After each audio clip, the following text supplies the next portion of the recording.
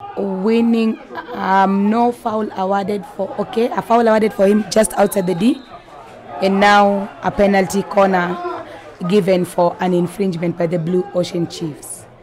Fourth penalty corner for the Sikh Union. Yes, but they haven't been that prolific at scoring the penalty corner, and I can see the umpire now taking full charge, full control of the game as it goes into the final minutes of this game. I can see Maloa walking away from the scene. Okay, now in our presence we have the presence of Mr. Nathaniel Masharia, who is the Unit Manager, Nairobi branch of ICU Lion. We appreciate you partnering with the Hockey Fraternity, the Masters Series.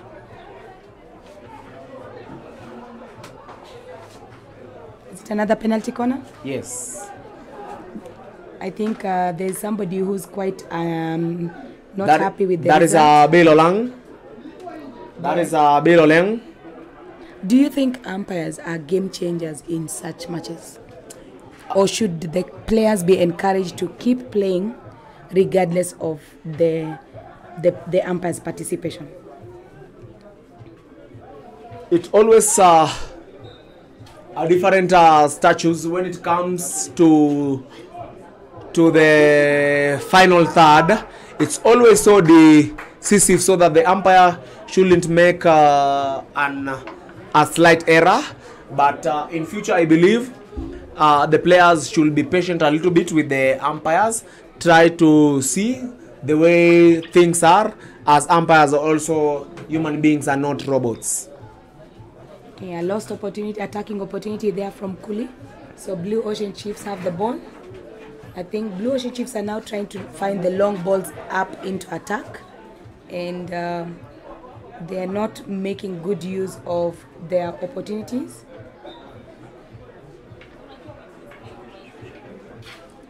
Still another attacking opportunity. Ball taken to Friday. Friday finding Brenda.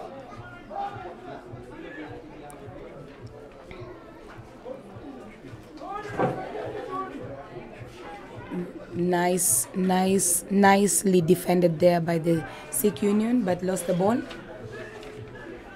Friday still trying to get an attack, trying to get a circle penetration. The current score is 3-1. Looks like the Sikh Union defenders are not giving them any field time to play. Kohli with the ball. Very experienced player. B with the ball now, trying to get into the game as he's been one of the rolling subs. Still having the ball.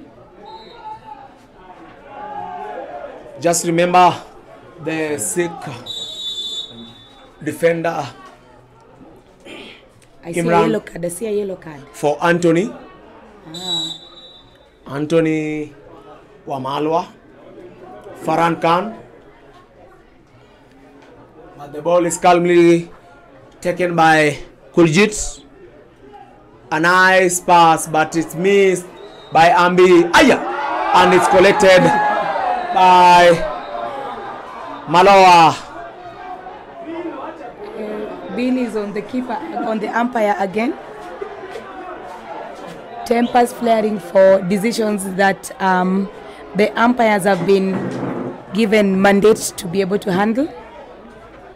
So he has calmly changed his mind and given the ball to Blue Ocean Chiefs.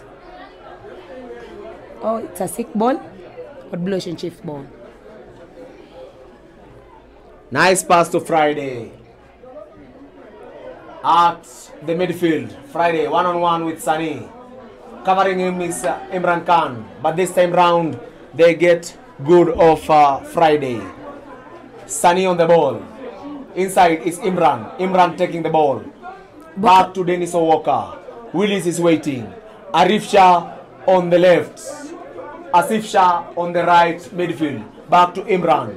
To Dennis Owoka. Calm play for the defenders. Playing in a 4-4-2 4-2 formation. Ambi into the final third. Still Ambi on the ball, holding on to it, but it's calmly collected by Maloa. Wide to Siboe, who stops the ball, but is not in control of the same ball. Back to Kuljit. Kuljit on the ball. Deflection off the baseline by Maloa. In turn, along corner to the Sikh Union Masters Hockey team. Kuljit waiting for the ball. Sunny wants the pass given to Willis. Sunny inside. Past Maloa, but not past Matthew Friday into the path.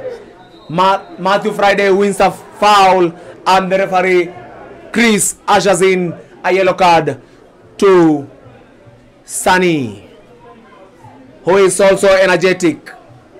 Farhan Khan, nice scoop wide to Friday. Friday holding the ball, not being given the 5-yard way against Austin Ochieng. Jogu. The ball hits Dennis Owoka inside. Matthew Friday. What would you statistically rate the possession now? Are we on a 50-50? It's a 50-50 game, but in turn, you can see that the difference between Blue Oceanic Chief and Sikh Union is that Sikh Union, whenever they have one chance, they take their chance. Blue Oceanic Chiefs aren't so clinical on their chances. I think also another thing is the Blue Ocean Chiefs appear to have lost their attacking edge. So now they have possession without an attacking edge. So maybe if they are to fix their setup and put an attacking edge, they may end up to with a better scoreline. It's a game of hockey. It requires only 2 minutes for a general change. That was a nice defense by Kuljit. Kuli. Friday Matthew. Inside. Austin Ochieng. Austin on the ball. Ambi coming in. Ambi infringement. As the goalkeeper gives another, as the umpire gives another yellow card. Friday Matthew. Inside the circle. Nice stop. And a nice goal by John Jogu. The game is on. Goal indeed. Goal indeed. Blue Oceanic Chiefs 2. Sikh Union 3. I'm watching.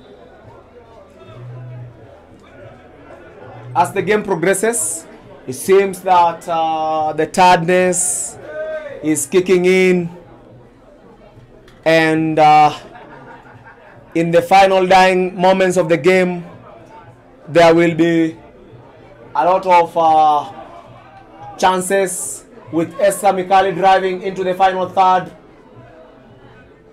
Infringements, but this time round, Imran Shah to Kuljit. Kuljit one-on-one with Austin. Kuljit still on the ball. Very clinical. Wide. Imran. Nice pass wide. Nice stop. Nice dribble. But this time round, the Sikhs still have the ball. Willis. Back to Imran. Inside. Jackie. Nice 1-2. Fantastic 1-2. Sunny joining the party, who is skillful, but this time round the ball touched his foot. A foul. Fried. Matthew Friday. Looking for Jogu. Wide. Still looking for Jogu. He decides on up individual brilliance. I can see the first Master Series 2022 edition top scorer Kialo saying, "Why didn't you give me the ball?"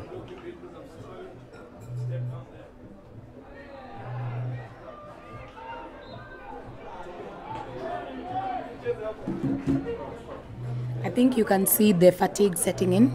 The decisions are now not as clinical as they were earlier, but I guess just the dying minutes of the game.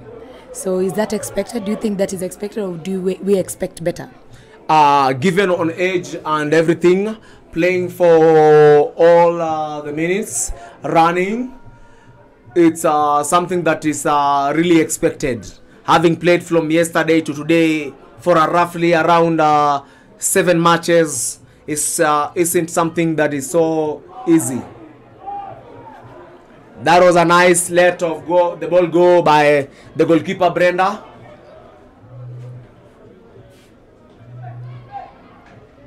I was starting to wonder if Farhan Khan's side is on a right side.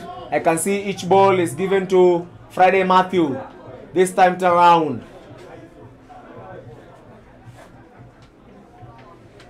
Austin back to Njogu, but Njogu couldn't stop the ball well. Fast pass to Ambi, still onto the ball. Have you noticed that all the Sikh Union players are on their feet? Do you think that is a strategy? Are they all coming back in? Are they all rolling in? I can see that the attentiveness of both benches, they seem to have some nails. They don't want to calm down. Everyone wants to play at this juncture. Everyone is expecting to have the last energy, but the legs don't have the same energy. Mind is on top notch, but the legs aren't on the same spot. Another long corner for Sikh Union. Current score remains 3-2. Sikh Union are trying to keep possession and draw the attacking Blue Ocean forward before I think they go for a long ball. So it's there, and the Blue Ocean Chiefs are putting up a press. Very good ball handling there. I think Willis is going to go for a long ball, looking for the ladies, and a penalty corner has been awarded.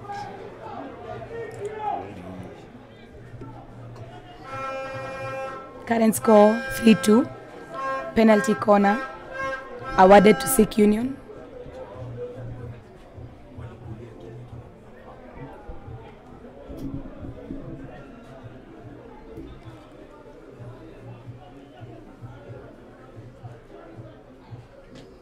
Blue Oceanic Chiefs 2, Sikh Union 3. The last quarter, the dying minutes. Kuljit, Imran, Willis, Jackie waiting for the ball. That was a nice save by Siboe, who in turn creates a long corner for the Sikh Union side. Remember, these games are brought to you live at the Kenya Hockey Union Facebook page, courtesy of Kenya Hockey KE at the City Park Hockey Stadium. Sikh Union 3, Blue Oceanic Chiefs 1, and on a counter, Njogu, and inside the circle, Njogu. That was a nice defense side from Koni. As we come to the end of the 2023 second edition of Masters Hockey Series with Sikh Union 3, Blue Oceanic Chiefs 2. Ladies and gentlemen, can we have another round of applause for the teams in the finals? Thank you so much for playing a wonderful hockey. We have just seen a good display from Mombasa, the Blue Ocean Chiefs, and from Nairobi, the Nairobi Sikh Union Club. Now we are going to have a very brief presentation. So I would like to ask all the participating teams, all of you have medals here. Please flow into the field so that we can do the presentation. Let's have time. Let's walk into the field all over.